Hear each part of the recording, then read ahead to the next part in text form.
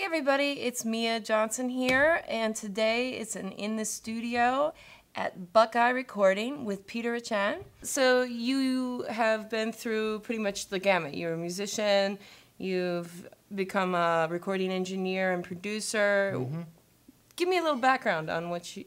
I went to school for music and then came back to Philadelphia to be in a big city where I could meet people and play in bands. Played in bands for 15 years, 20 years even. And after many different experiences in many studios in Philadelphia, started realizing the things that I really enjoyed about working in a studio and the things that impeded me from making a good recording. And eventually that turned into me wanting to create a studio that would have all the positive things that I really enjoyed about recording in a studio and hopefully few of the negative things. So your location is in South Philly. Mm-hmm. How did you come across this location, and what did you do to transform it into the studio of your dreams? I bought a little row home and had bands leaning over in the basement, you know, tracking. And I can relate. Yes, right? Yeah, we've all been there. And started really wanting to find a larger space. This particular building was called the Buckeye Club. And before that, it was called the Baquista Club, and it has a long storied history. It was a speakeasy during Prohibition.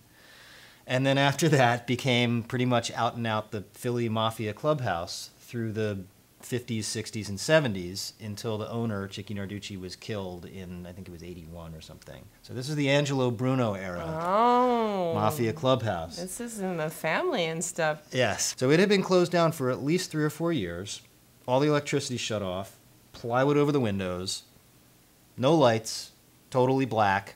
Walking in here with a flashlight, there was an active leak back in the corner, you know, drip, drip, drip. I walk in with a realtor, I go like this, I was like, ooh, I really like this place, this is really nice. She looks at me like I'm nuts.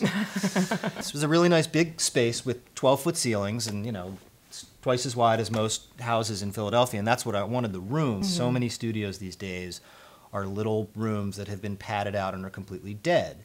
And as you know, if you try singing or playing in a room like that, it's not very inspirational. You have to have sound coming back at you off the walls and the floor. Yeah, room for the air to move. Yep, yeah. There was some treatment, certainly in the control room, had to sort of damp that down a little bit. But in general, when people come in here, they say, this is a pretty live room. The control room's relatively neutral. It's kind of just, it's just a good listening room, so you can really hear what sounds you're getting. Right, and you're insulated, double-walled from the street there too. Oh yeah, yeah, yeah. So the whole front of the place is double-walled to insulate. That was just a happy accident. They built a coat check on the front of the building so that they could have a peephole and see who the coat check person could see who was at the front door coming in.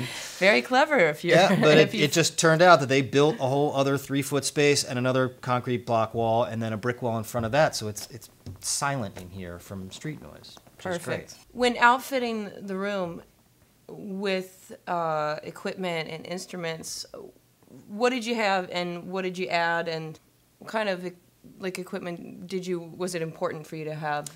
I always like going and listening to a band play before they ever come in here, so I see what they're using and then make suggestions or say, you know what, your drum kit is going to be way better than mine for this project, or let's try mine because it has a particular sound to it. Lots of acoustic and electric guitars, several amplifiers to choose from. Of course, a bunch of different percussion instruments, a bunch of different keyboards. Over the years, I've now collected a really nice analog synthesizer, a Worley electric piano, a really beautiful upright grand piano, a Hammond organ. Sometimes there's something extra that you need. And a lot of studios, well, if you want to use this piece of gear, you have to rent that from the studio. So there's this there's this price, and then there's the add-on price. I bought this place, I live here, I own all the gear outright. Everything that's here is for use in your project. And there's no extra price to that. So that when you go to budget, what is this going to cost me, there are not going to be a lot of surprises. Because you have this great live room, you do a lot of live setups. Yes. And that was another thing that definitely drew me in. I thought, what if I could get the core of everything just done in one shebang, like get those tracks solid. And so talking to you about the live situation was great. And so do you usually do a live setup? I tend to gravitate towards those projects. I am working on a project now that we are doing it, you know, we did a guitar scratch, then we did drums to that, and then bass to that, and, you know, adding stuff on. This particular person is so used to working that way that they're very good at it and comfortable at doing it, and it's a way to build a project. But for something like yourself, where it's a band and you guys rehearse and play out, why not try and capture that energy that's so great when you go see you play? And it's like, hey, this is awesome. Let's try and get some of this on the recording. So you did go to school for music, and you have a very musical background, and you know, I'm sure that it's different with different projects, but for me it was really great to invite your input as a creative musician, you know, and not just a technical guy. My sort of way that I work is, as a producer-engineer, is I'm not heavy-handed. I ask or suggest. I felt we established a working rapport very easily, and there was an openness, and that really adds to the value of where I went for this. It's you know, more important than any piece of gear or any instrument or any microphone is your ability to work with people. I found is the most important thing. Yeah, and you're good. Well, thank you. Yeah, he's good. Are you going to talk about the bar here? Yeah, I'd love to talk about the bar here. There's a bar here. This was a bar. And the whole place was a bar. Yeah, the whole place was a bar. And actually, it kind of dawned me when I bought the place. There was a 28-foot-long, huge oval bar in the middle of the room. So I did keep, you can only see a little piece of it right here. But it comes around like this, and it seats about 8 or 10 people.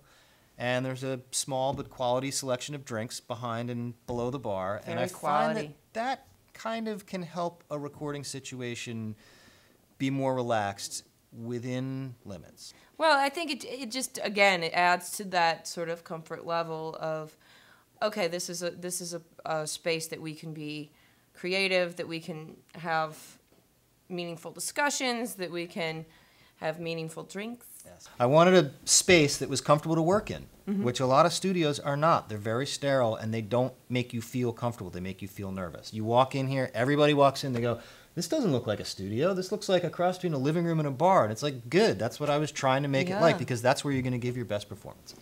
That's right. Thank you for all the work that you've done, you know, making my project great, and I hope that, you know, this will help some other people see how you could make their project great too. Thanks. In the studio, Peter Richan, Buckeye Recording.